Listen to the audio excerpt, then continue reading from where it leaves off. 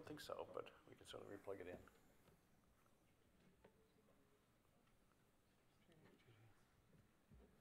Oh, there we go. Good. I should back up one slide. So I have an interesting way to sort of talk about microservices. I'm going to talk about everything but microservices to some degree to introduce this. Because to some degree, microservices done by itself will probably fail. There's a lot of ancillary things you want to do to sort of make sure it works. And that's the subject of my talk today. This is just basically the deck in case you get a copy. The key thing here is this, and I've basically spent my career being on the edge of technology. So a lot of things I talk about are bleeding edge things. They may be things that are not appropriate for you and your organization yet, but my guess is within the next 3 to 5 years, you'll be doing a lot of things that we're hearing about today. But don't feel bad if you're not doing a lot of these things yet. It will happen. I go to a lot of conferences. I usually speak at around about a conference a month for the last 4 or 5 years. And I see a lot of conference topics come up. I mean, microservices now has a dedicated track. There are a few dedicated conferences associated with microservices. But you're also seeing these other topics becoming vogue in these classes. Certainly, cloud's been there for a while. We have dedicated conferences associated with Docker at this point. A lot of other technologies there. But you're also seeing a lot of focus on process stuff. You know, we've been doing Agile now for over 15 years. But now they're becoming some more sort of advanced Agile, more aggressive Agile things coming out. I talk about one called Programmer Anarchy, which is my experiences here at London working for a company called Forward. But there's also Eric Myers talking about this stuff. He calls it one hacker away, a more aggressive style of Agile. But you're also seeing things that the business side is also trying to adopt very similar sort of Agile concepts. Things like lean startup movement, the whole concept of minimum viable product. And you're also seeing now a focus on particular roles. You know, there's entire conferences associated with DevOps. And there's a new focus on full stack developers as being something you may want to do versus the specialists we tend to have. There's a common theme I've seen through all these things. All these things are designed to allow your organization to go faster. From the time I have an idea till I have that idea deployed, we're trying to make sure we do that faster. And these all are topics associated with that speed. So I want to talk about what it takes to go faster. To some degree, we're solving a different class of problems now than we solved, say, 20 years ago when I was writing code then. And it's best explained using the Cynefin model from a guy named Dave Snowden. He's Welsh. We won't hold that against him, I'm sure. But he talks about breaking problems up into various classifications. He says simple problems, the cause and effect relationship is very straightforward. This might be an organization where you have a call center and it's very easy to talk about what a call center should do. He also says they're complicated problems. There is a cause and effect relationship, but it's somewhat convoluted. It's a domain of the expert to help you to figure that out. But he doesn't stop there. He also says there are other problems that he calls complex and chaotic. A complex problem is one where the cause and effect relationship does not exist. Yes, if something happens, you can figure out why it happened, but it doesn't help you predict the future.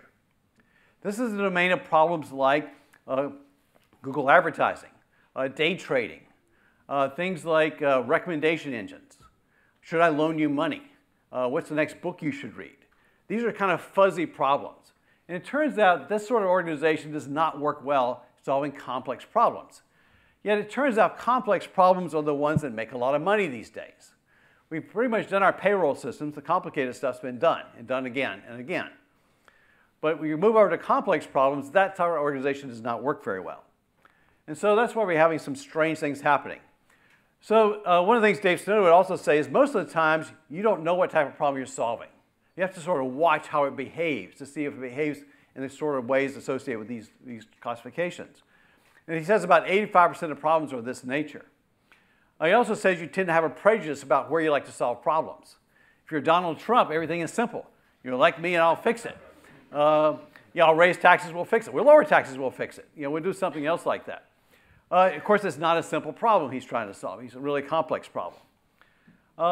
I tend to have a prejudice myself. I tend to like complex problems because I kind of like the disorder associated with that, sort of the very cowboy sort of nature of that, being an American, of course.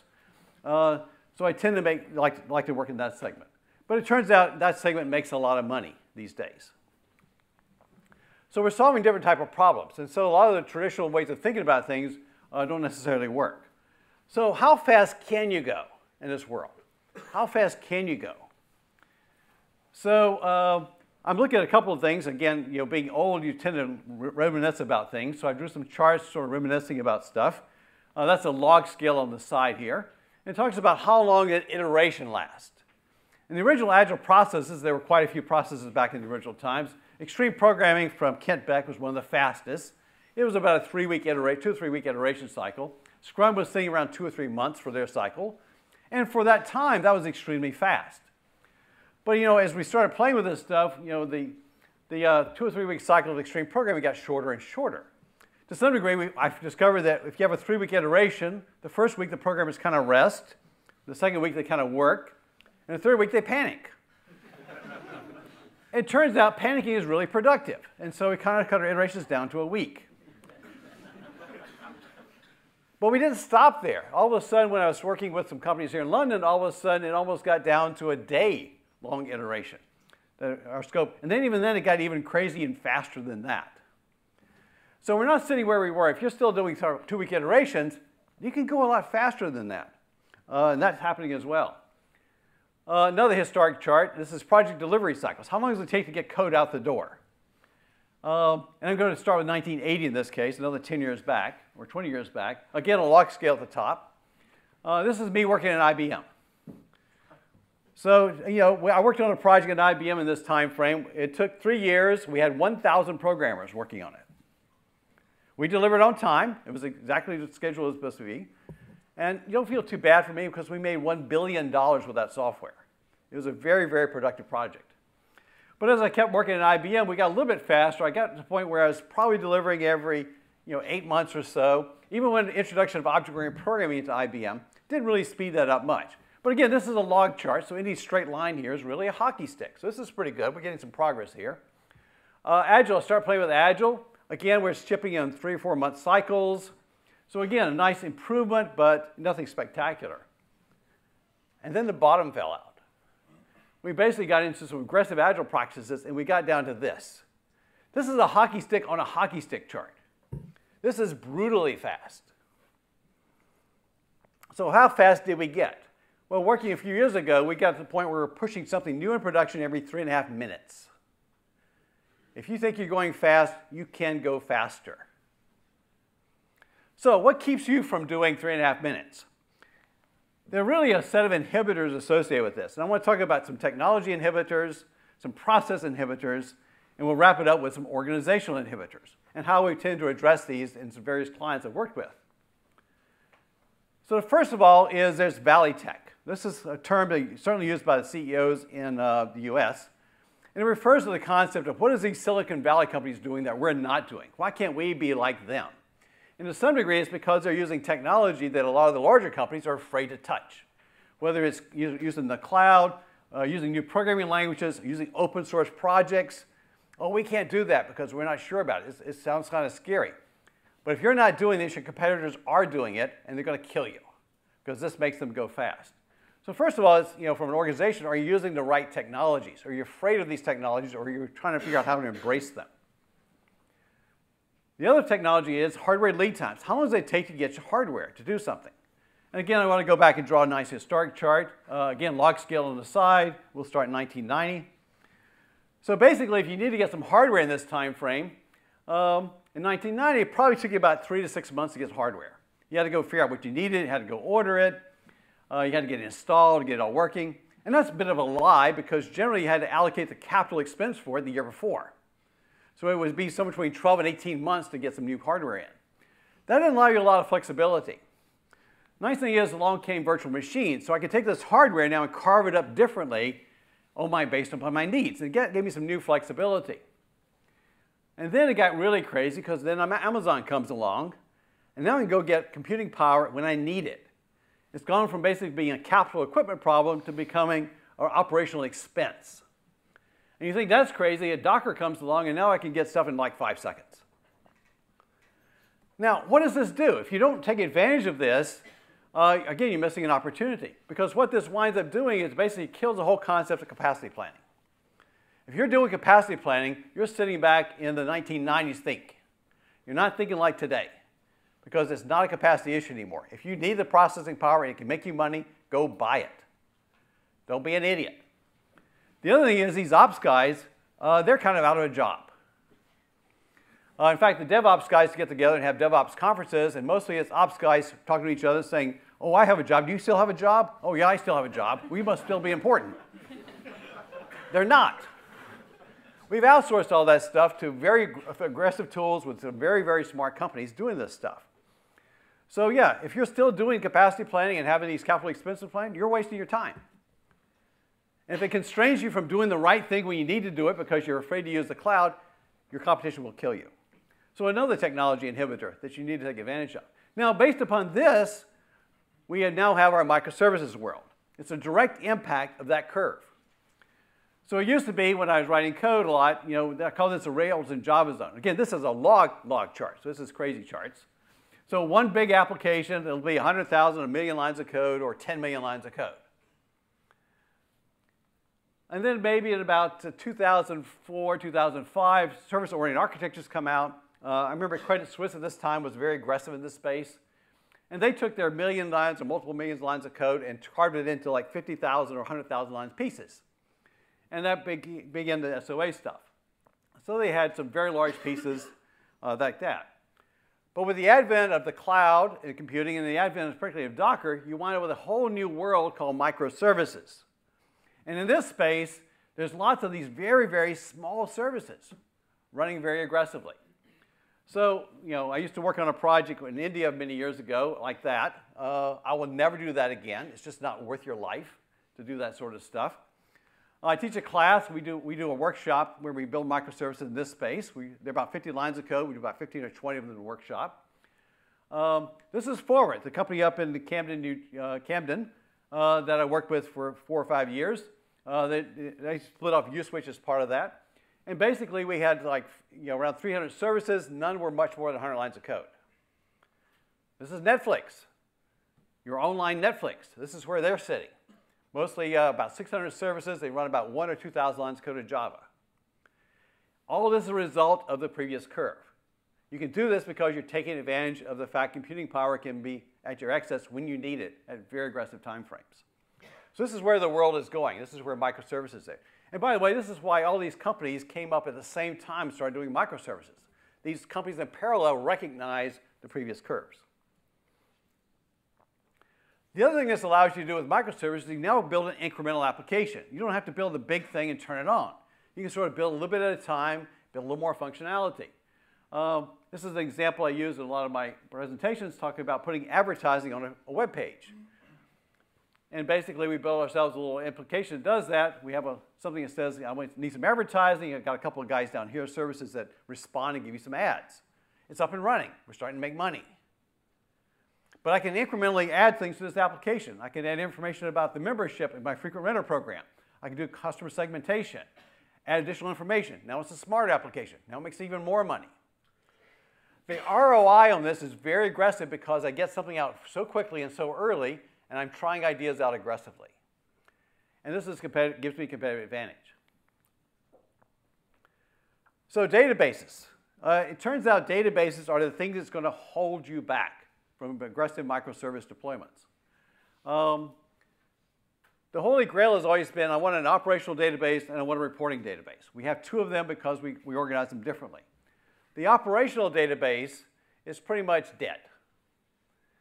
I went to a client, I was talking to one of our hotel clients, and I go into his chief architect, and I say to him, he says, how many databases do you have? No, I'm a troublemaker, so I knew kind of what his answer was going to be. He says, we have 3 right now, we're trying to get it down to 2. I say, that's really interesting because you really need 300. Now, he thinks I'm crazy, and by the way, that's the last conversation we ever had. Which was perfectly okay because after my meeting, he was going to tell his new vendor about his new waterfall process. So I didn't want to talk to him either. So what's going on is, again, what's happening in a lot of the Silicon Valley companies, they've killed the operational SQL database. They're replacing it with an event bus. So the event bus becomes the sort of operational database of sorts. It's a persistent store of itself. And each of these little services has a database of its own if it needs one. And yes, I'll have all sorts of redundant data. I don't have perfect consistency. But for solving complex problems, according to that model, this is an excellent architecture. It gives you a competitive advantage. So we use lots of different databases. So just because this service over here has to have transactions doesn't mean all the rest of us are stuck with using SQL Server or Oracle. We can choose the appropriate database for our needs. A little key value store is all we need. I don't need this big Oracle instance in my situation. So it turns out that's a key change, is to rethink how you're using the database.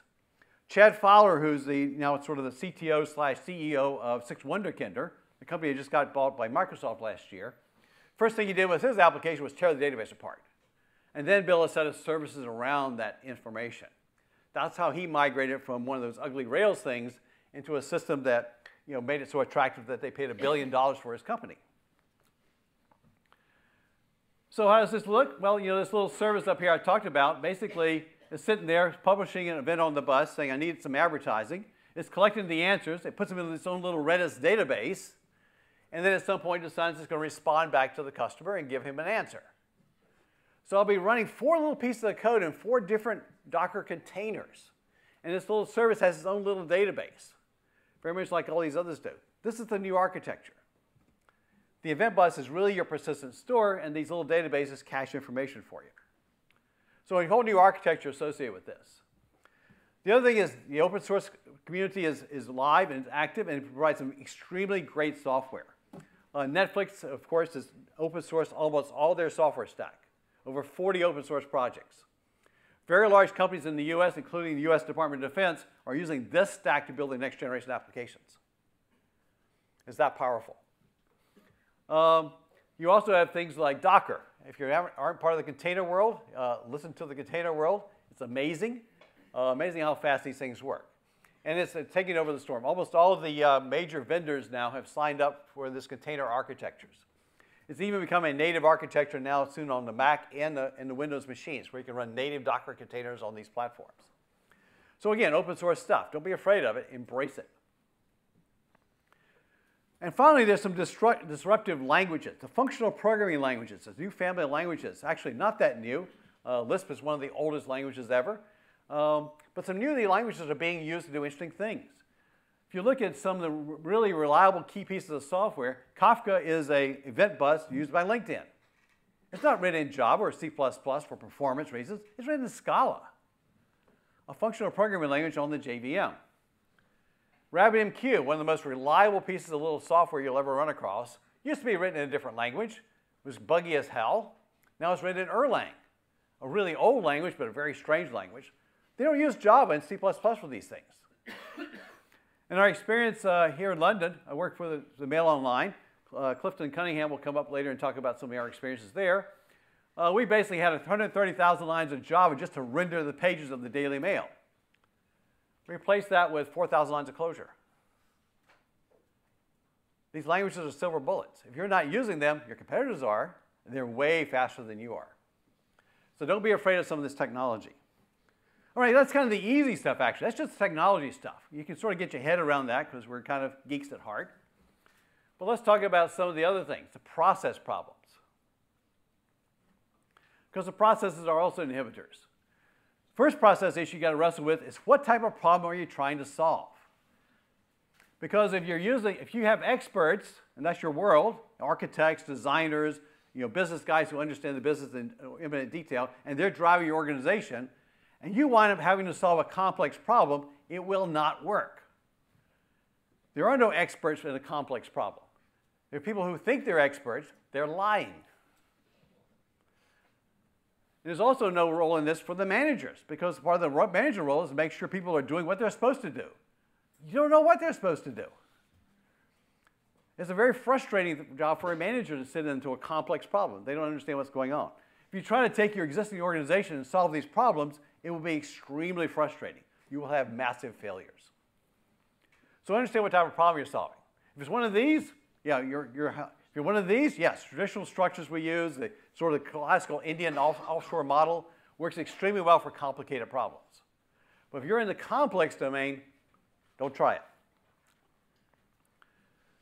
The other thing is you got to revisit how we build things and what we figure out how to build. To some degree, our requirements have always been concept of stone tablets. To some degree, Frankly, this is my fault, or at least my generation.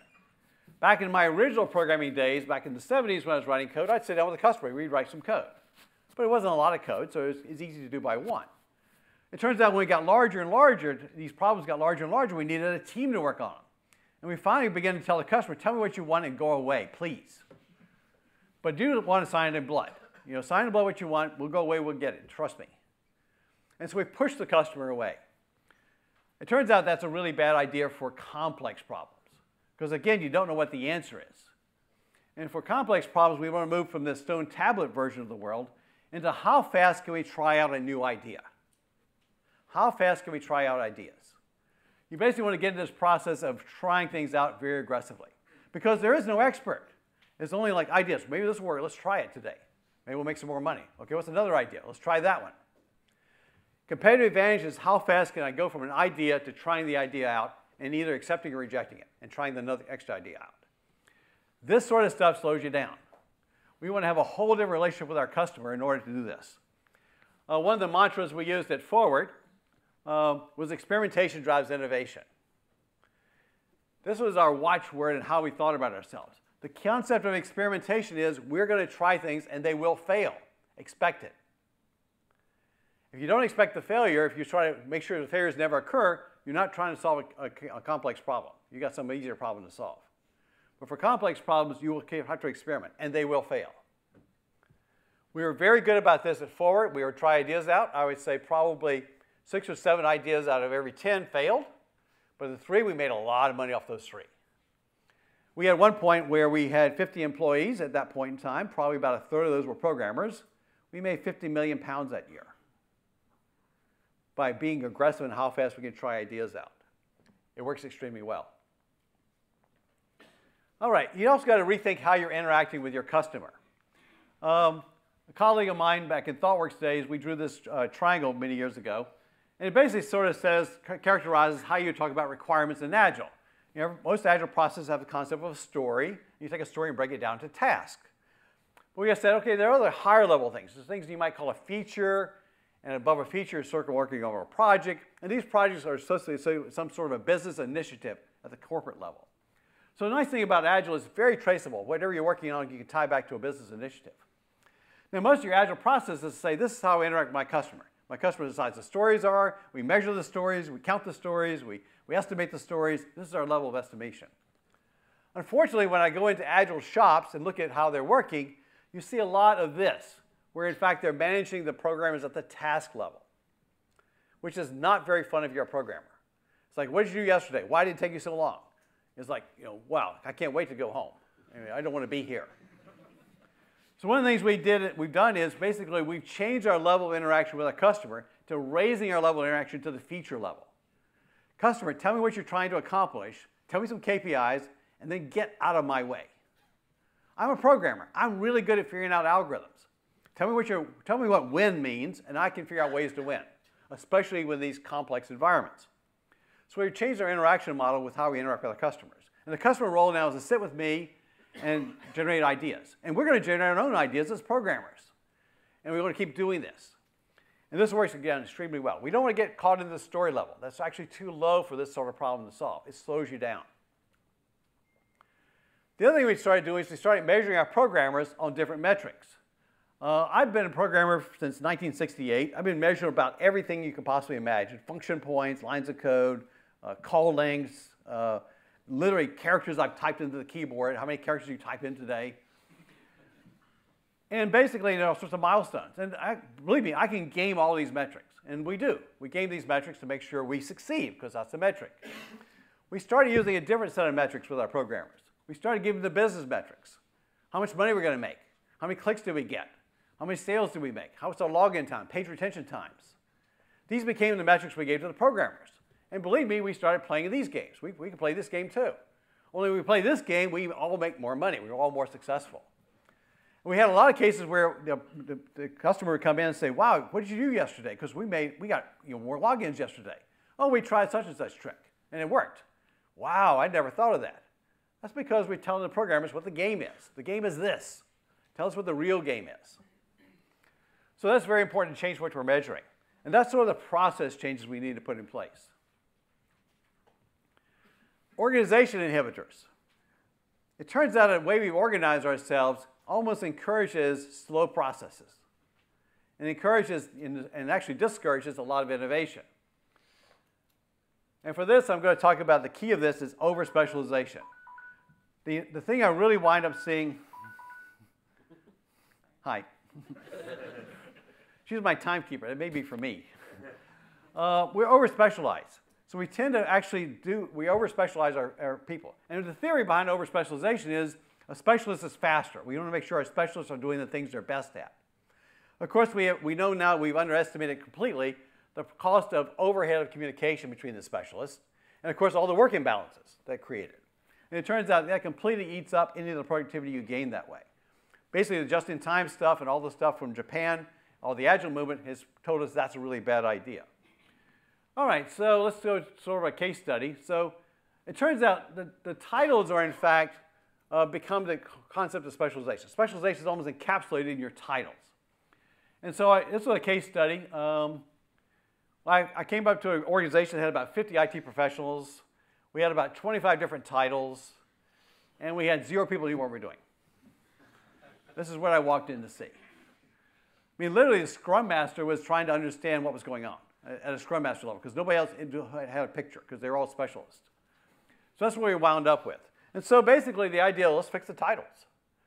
We got to fix this problem. The specialists are not working for us. So we fixed the titles. We took an approach that says, let's define what we care about and the level of competency our people have in the things we care about. So I'm a kind of a fan of the 3-tier model, Master, Journeyman, Apprentice. You can use a 4-tier. You can rename it. It doesn't really matter. And then we went through and identified the technologies we liked, the things we thought were important to the business. Java was on the list. I tried to get Java thrown off the list. Clifton wouldn't let me do that. Clifton explained why he didn't do that later. But yeah, we had a list of key technologies. And we basically had the programmers assessed relative to their skill level in each one of these key technologies. So we kind of had that mapping. And then we went through and defined new titles. So we killed the concept of Java tech leads and Scrum Masters and all these other titles. We killed all those things in favor of these titles. And if you wanted to work on one of the new projects, this is the title you had to assume. Yes, I can't turn around and change your title because it's a contract or whatever, but I don't have to give you the new work. If you want to work on the new stuff, this is your new title. You get to choose. So we called you a developer if you're competent in one of our key technologies. We called you a graduate developer if you're not competent. Now, I put this for Clifton's purpose because Clifton wanted it, but why would I hire somebody who can't do anything? I'm not sure. We never hired any of those guys, but it's easy to put on the chart. We called him a senior developer if you're an expert. If you're one of those masters of a technology, whether it's database technologies or perhaps Java, we called you a senior programmer. This is traditional structure at this point. But then we did something a little weird. We called you a system developer if you're competent in 5 to 7 technologies across the board. Competent, not expert. These are your full stack developers. These are the sort of guys I can give a problem to and they can solve it. I can tell them about a feature and they know how to carve it up between front end, back end, deployment architectures, and the like. And they know their limits. They know when to go grab the experts.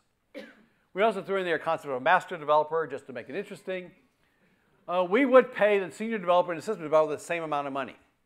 And if you're a programmer that came to us and says, gee, I want to work on iOS because I don't know it, we say, fine, that would broaden your skills. We will invest in you to learn iOS because we're trying to create more of these system developers. A different mindset. We're not trying to use what you're good at. We're trying to grow you and broaden you to solve real problems. And so we had parallel tracks there. Now, working for the Daily Mail was founded in, I think, 1890, so it's 125 or 26 years old, run by Lord Rothermere, the 4th Lord Rothermere of his title. And so I go to HR in this organization and say, I want to change the titles. What do you think they're going to say? They loved it. Surprised me. I wasn't expecting that. They don't want to be in the business of classifying programmers. That's just nonsense. These forums, and they don't want to be in that world. We're going to do it for them. They love this stuff. So we got an endorsement from a 125-year-old company to do this sort of stuff. And it worked really well. The other thing we did was we fixed the furniture. This is what Kent Beck said in his first book. You got to make sure people who are working together are sitting together for very good reasons. So we actually ripped out all the desks and put in tables. This is me doing this in India, by the way. But we did this as well at Daily Mail. And finally, we also had the concept that we don't have any dedicated leaders. There's no concept of a leader as a title. The teams will pick their own leaders based on what they need to do. Early on, it's probably your architect running the team, but when you get time to sort of deploy stuff, somebody with more operational experience should be the guy running the team at that point. And we steal this basically from the idea of this sort of book on anthropology, cultural anthropology, because you look at this book and it says, villages never had a dedicated 100% time leader until they got to be 100 people. So you're sitting there with a team of 4 or 5 programmers, you got a full-time manager? Really? This is not the world. You don't need that full-time manager. He needs to be doing something else as well. So we went to the concept of leadership being sort of circumstantial, that we bring up the right leader when the right leader will emerge as necessary. And that has worked really well. The other thing is we decided you don't want to keep reforming teams around projects, because projects kind of don't have any meaning anymore. We don't want to necessarily do a big thing and then ship it. We're kind of incrementally doing stuff. So one of the things you want to be careful of is every time you shuffle a team around, it takes a while for them to get productive. So don't keep shuffling the teams around. Bring a new program, bring a new problem to them. They already know how to work together. Keep the teams together. Don't play musical chairs with your programmers. They're not just elements in a spreadsheet to be run around. They aren't instantly productive. So we put a team together and we keep bringing new problems to the team because they know how to solve problems. So that's the difference we do from an organizational perspective. So if you want to go faster, it's not just microservices. You need to pick a couple of these other things to sort of complement microservices, or otherwise I think you will fail and fail badly. So you probably need to make sure you're going into the cloud, make sure you're using some sort of container architecture, maybe use some sort of managerless process. Because you're solving complex problems, you want to go fast. These roles have no sense. So these are the things you need to do. If you do these correctly, then you wind up with sort of the thing we had observed when we worked in London, and then later on at the Daily Mail, is we're sitting at a hockey stick, right? This is a hockey stick on a log chart. And you wind up doing a hockey stick on a hockey stick. You get absolutely insane how fast you can go. This is the benefit of, in fact, fixing some of these other problems and making it work. And that's the story. I have some acknowledgments, but I don't have time for those, and I'm completely out of time, I suspect, presenting.